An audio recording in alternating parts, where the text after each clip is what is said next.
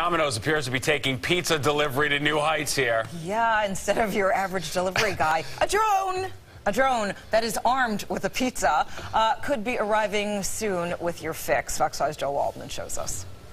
What would you like for breakfast? The usual.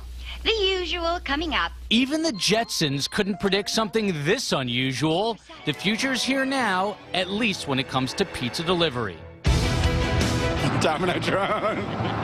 Is it fire missiles? Is that a remote control helicopter? That is what is known as the Domicopter. Does your bike fly? Nah. Stays on the ground, right? Yeah, you're going faster than me. Domino's Pizza says it's currently test flying the Domicopter, which has 8 spinning blades and right now can carry up to 2 large pies. We're going to put the pizzas on the Domicopter. What do you think of that?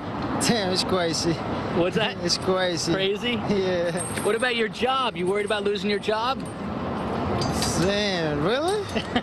Really, especially if your coworkers keep this up. The drone never sleeps. That's true. They're fast too, but PR executive Ronn Torossian says Domino's is just pulling a fast one on all of you.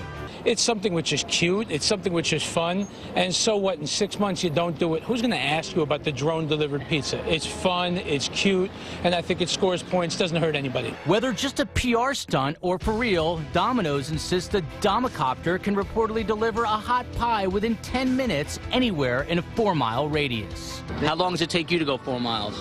4 miles, like maybe 25 minutes. 25 minutes? Yeah. Uh-oh. Flying restrictions would be based on each specific area. Domino's says remote control GPS is in its future, but right now the drones are operated by a human on the ground. Remote control. What would you do if you saw that flying over New York? Now tell me the truth, do you usually eat Domino's or no? Generally not, no. You live in the city, right? So Yeah. there's better pizza? But would you order it just... I mean, if there's like a freaking helicopter coming, I might order it. I just might too. Joel Waldman, Fox 5 News.